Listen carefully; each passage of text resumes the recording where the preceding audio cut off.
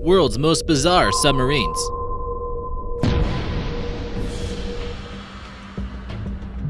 Number 10. Drug submarines.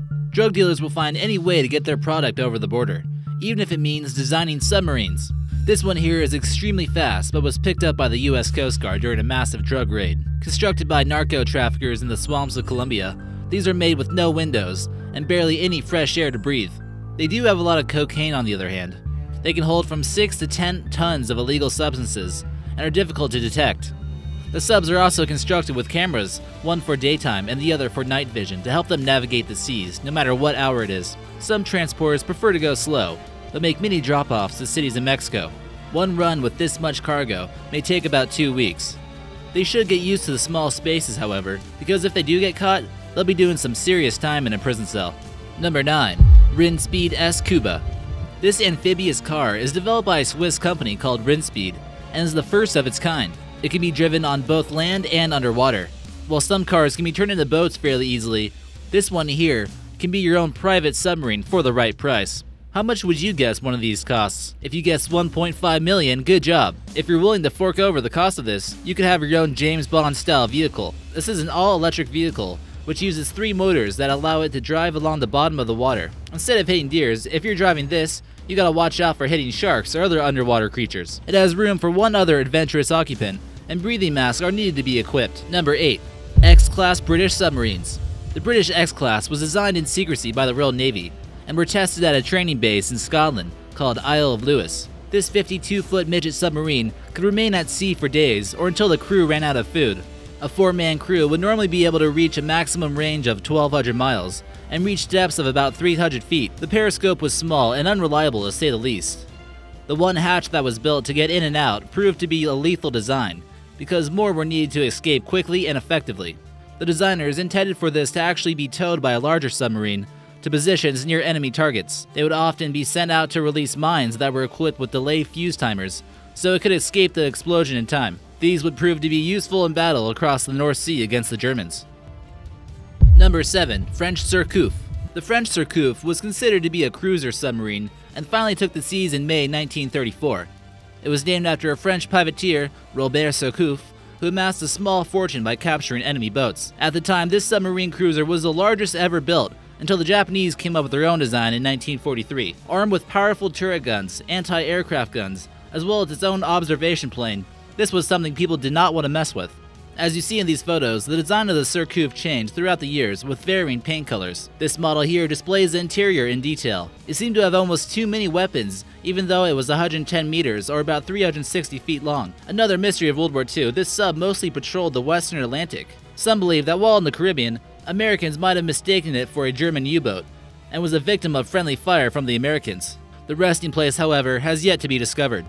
Number 6. US Navy Sea Jet. This photo was taken from a distance so you can see the bizarre shape of the US Sea Jet. It almost looks like some kind of monster. Also known as the Advanced Electric Ship Demonstrator, this vehicle measures in at 133 feet, or 41 meters, and is what's known as a naval testbed for the Navy's Office of Naval Research. This is an active service, but most likely won't see any action anytime soon, because it's currently sitting in a lake in Bayview in northern Idaho. The lake's depth goes about 1,150 feet, making it an excellent place to test out some new subs. Out in this isolated lake, the Navy can test various aspects of new submarine technology, such as propeller noise, new sail designs, and its handling capabilities. Besides the bizarre design, this thing has some serious sub power, with an engine packing 3,000 horsepower. Number 5. Japanese suicide subs. During World War II, the Japanese used a form of suicidal warfare techniques, such as kamikaze airplanes. But did you know they used submarines as well? The Shinyo boats were basically human manned torpedoes known as Kaiten torpedoes. This literally translates to the return to heaven. The Japanese soldiers would much rather die in battle than surrender to the Americans. These were put to use and carried 3,420 tons of explosives, and to add to that, they were fueled with diesel, making them even more deadly. Although they did have trouble supplying oxygen to the pilots, they were able to design more efficient models, which were able to be successful in sinking American ships. Number 4. Unmanned nuclear subs. If you didn't already think nuclear submarines were scary enough, wait until you see what the Russians could possibly be developing. It's a nuclear-powered sub, meaning it's generated by a nuclear reactor. sort of like the one in Chernobyl that melted down. A Russian news leak comes after a meeting that occurred with naval officers and Vladimir Putin. We know the Russians do have some extremely powerful nuclear subs, and technology is advancing to take humans out of danger. Could these claims possibly be true? These images have hinted the possibility, as you see in this photo. The nuclear reactor in this submarine is quite smaller than other submarines, but also has a diesel engine as a backup. As of right now, she's sitting at a dry dock, but is it possible the Russians are going to use this sub someday? Number 3. The Turtle. Also known as the American Turtle, it's the first submersible warcraft with a history of battle. She was first built in 1775 in Connecticut, and was used to attach explosives on enemy British ships without being detected. It only had enough oxygen for 25 minutes of submergence. Royal Navy British boats occupying American harbors were the favorite targets for these primitive submarines. The Turtle was about 10 feet wide and was operational one person at a time. General George Washington authorized the first turtle attack in New York Harbor, where unsuspecting British naval officers were enjoying a cup of tea on the HMS Eagle. The vessel was blown to pieces in the middle of the night by a torpedo, and it was the first recorded attack of a submarine ever. So us Americans will take credit for the invention of the submarine as well. Number 2. The Typhoon. Although the Americans may have been the first to put submarines to use, the Russians seem to have the best and biggest subs.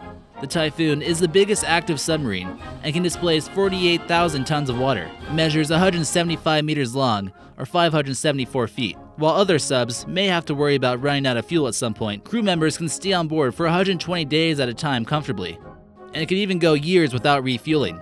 It's also designed to travel under ice, then literally break the ice above them. It carries 20 intercontinental ballistic missiles, and of course, they are all armed with nuclear warheads.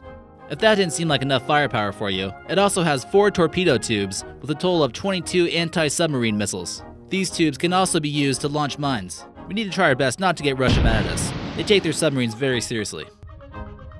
At number 1, the US Pennsylvania. Russians may have the biggest submarine, but the US still have some serious firepower to match them. The Pennsylvania is a United States ballistic missile submarine that also is using nuclear energy. It's estimated that it could go 20 years without ever needing to refuel. She's also the biggest American submarine currently and glides through the Pacific Ocean undetected to enemy radar. She's ready to bring on an apocalypse if needed, with 14 thermonuclear missiles on board. It's only about 15 feet shorter than the Typhoon. Scientists have found a way to turn seawater into oxygen by a process known as electrolysis, and one generator on this sub can produce 4,000 liters of oxygen every hour. This sub now has a limitless amount of clean air.